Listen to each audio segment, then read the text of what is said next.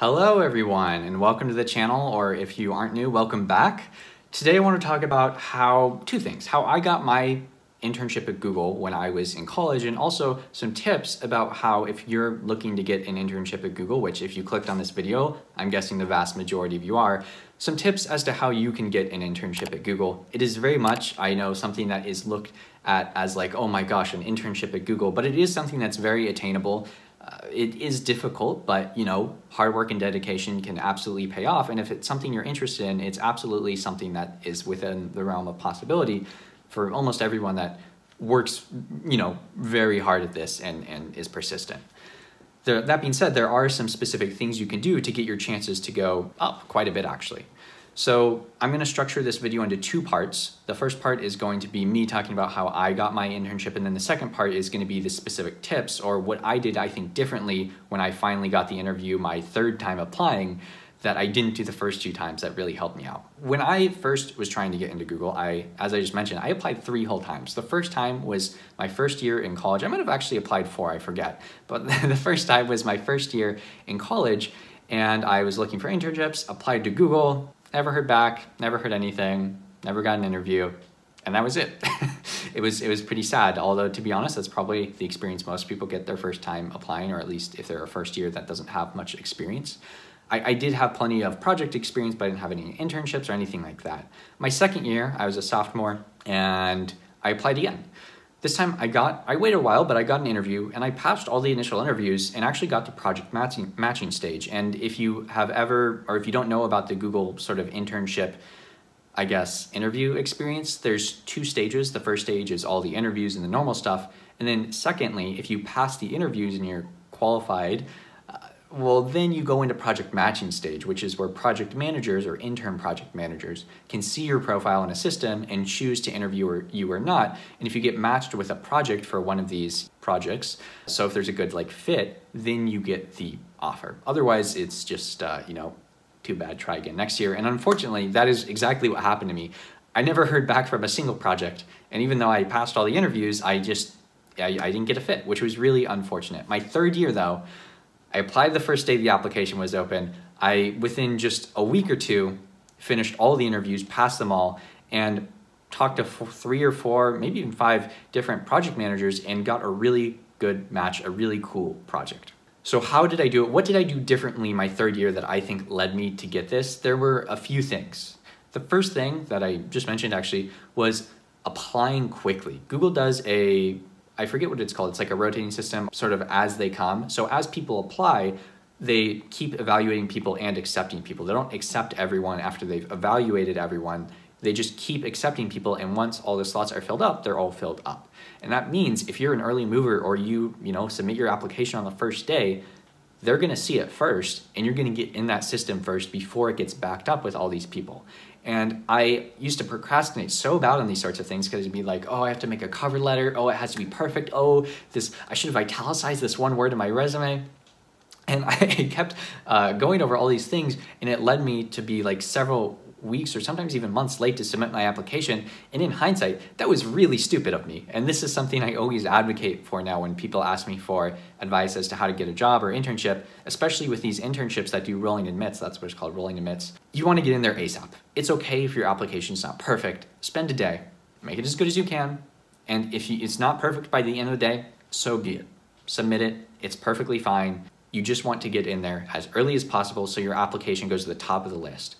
And because I submitted so early, I got a call back within just a day or 2, which is crazy. Previously, I'd waited weeks to get an interview with Google, right? But this time I was at the top of the list. I passed all my interviews, I think, in 1 or 2 weeks, and I was already at the project matching stage by, week 2 or 3, which is, as far as I was aware, pretty much unheard of, because, there's only so many people that apply as soon as the application comes out. Most people are busy. They either see it late or they're working on a thing. So if you are trying to get an internship at Google, bookmark that page, make a calendar note for yourself the day before the application comes out that says, make sure my application is ready to submit the hour that application comes out, and I guarantee you that will do wonders to get you the interview.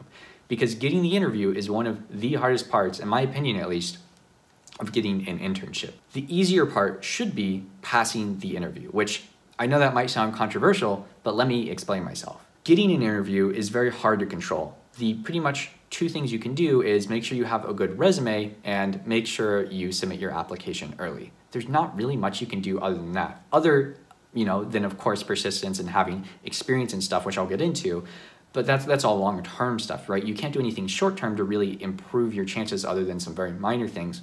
Whereas with passing interviews, you can practice for so long. And I highly, highly, highly recommend, if you've never heard of it, LeetCode is a great site for practicing interview questions. If you are trying to get an internship at Google or one of these top tech companies, you should absolutely be practicing LeetCode. It depends on the company as to what level of difficulty questions, or like what level of difficulty their average questions are. At Google, it can range quite a bit. I've gotten everything from an easy LeetCode question to a hard LeetCode question.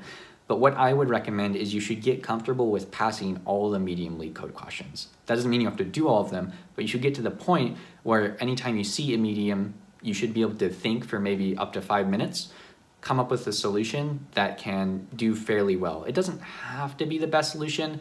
What's really important is being able to talk about your solution and point out where it might not be great or where you do think it is strong. Obviously, getting the perfect solution is the best, but if you can't, that's okay. You should be able to do it sometimes. But essentially all I'm trying to say here is the long-winded version of you should be able to do these medium questions fairly quickly and fairly efficiently with a fairly good solution, even if it's not perfect, although you should hopefully get perfect sometimes. If you're comfortable with LeetCode, as I mentioned, being able to explain your thought process is also very important when you get into these interviews. When I did my interviews, I remember I had 2 code questions.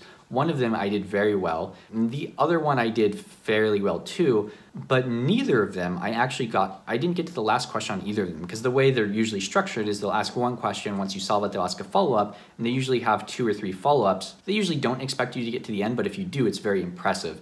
I don't think I got to the end on either of them if I remember correctly, but what I did do was I solved 1 or 2 steps of each one of them, and I gave very good answers and explanations for why I was doing what I was doing. And even when I came up with a non-optimal solution, I acknowledged that and realized that and pointed out to the sort of person that was interviewing me saying, I know this part isn't perfect, but this is what I'm thinking of for now, so let's code this and then we can come back to it. So if you can do something like that, it really helps. And to practice that, I highly recommend whiteboarding with a friend. There are websites for this too, where you do these whiteboard interviews, you write the code on a whiteboard and then you sort of evaluate each other. If you can do something like that, I highly recommend it. It is very helpful, especially if you're not naturally good at speaking. I wasn't until I started, practicing speaking, which I've done a lot at this point, and it's helped me tremendously. So those are sorts of all the things you can do, I guess maybe a month to 2 months before you are doing, applying for one of these positions, where you can practice LeetCode, you can get your resume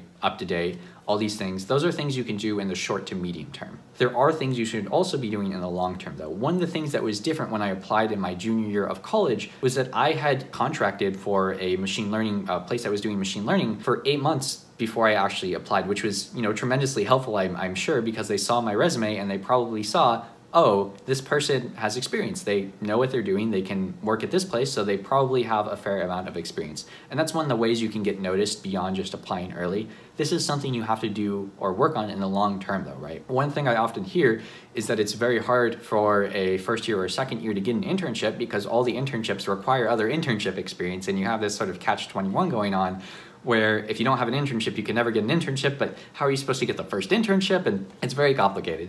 So what I would recommend here is, if you haven't had any luck getting an internship in your first few years of college, look through startups and look through websites like AngelList, these places where people are just starting up, really young companies that need you to do, it doesn't have to be machine learning, but whatever you're interested in, maybe it's security, maybe it's web dev, and offer to work for free if that's what it takes to get it on your resume. But make sure it's something that is within the field you want to do so that it sticks up on your resume as something that distinguishes you. It is very much worth it, but it's also something that takes dedication and long-term planning, right? You can't do this 2 months before you apply and then put a 2 months long thing on your resume. They're just gonna look at it and be like, okay, this seems like a half-assed sort of thing. That's not what you want. You want to commit to something and make sure you're learning from that, and that you're getting a lot out of it, and that you can also then put it on your resume to make you stand out. As I mentioned at the beginning of this video, you should like and subscribe, but the other thing I mentioned at the beginning of this video is that these Google internships are something that I think a lot of people see as daunting, that lots of people see as unattainable. But if you really work hard at it, and the key above all is if you persist and you're very persistent and always working on these things, it will pay off, and it is something that is attainable in the long run. For me, as I said, it took me 3-4 tries to get this internship, and that persistence was something that was very instrumental. I think another thing that impacted me getting the internship my 3rd try was the fact that I had already passed a previous round and that I had persisted through, they can see how many times you've applied, how you did in the past interviews. If they can see you're clearly working on your skills and improving, that's gonna go a long way to getting you the internship. Anyway, that's all I wanted to say for this. It is attainable. It is also very difficult, but I wish everyone that is, working for one of these things the best of luck, and I hope to catch you in another one of my videos. Do make sure to like and subscribe if you like this kind of content. I do lots of stuff like this, but thank you for watching.